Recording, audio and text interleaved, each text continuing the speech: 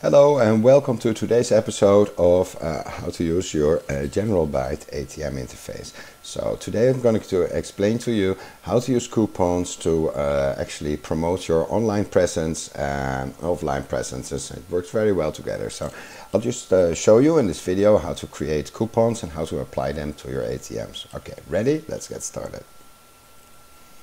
First step is to log in.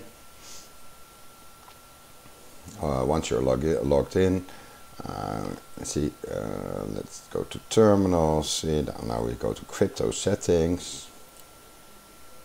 Crypto settings. We have to make sure that double check that coupons allow discount account codes is available. So let's just use that for double check for both of the crypto settings we use in our network. Allow discount codes.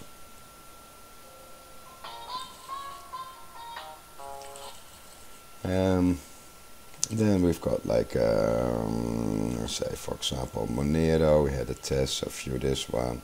We'll add that one too. Allow discount code, so we'll also offer discount on the Monero offering. So, okay, enter some cash currency here. That's in euros, and minimum amount for transfer is 10. So, submit. So now we allowed crypto. I think crypto settings, some of our crypto settings which we use, we applied the allow discount coupon.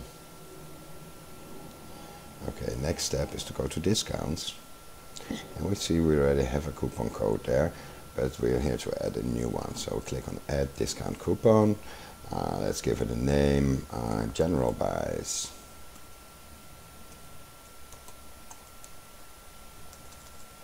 I hope you guys are a little bit more creative. So General Byte, say 500 usages, sorry, 500.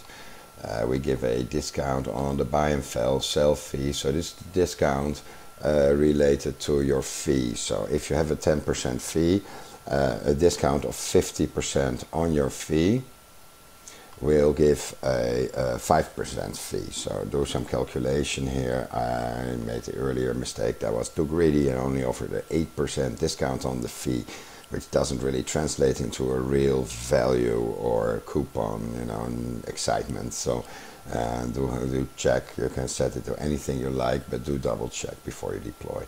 Currency cash configuration, that's in my case in euro, could be US dollars or any of the supported currencies. The maximum number, well, I do want to limit our 50% discount so that it doesn't, rob us blind. So let's say for 10,000 euros, 15,000 euros.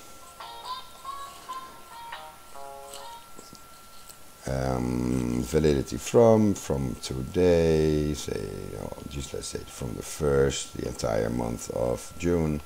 So even though that is past, doesn't matter. Organization, just add it to the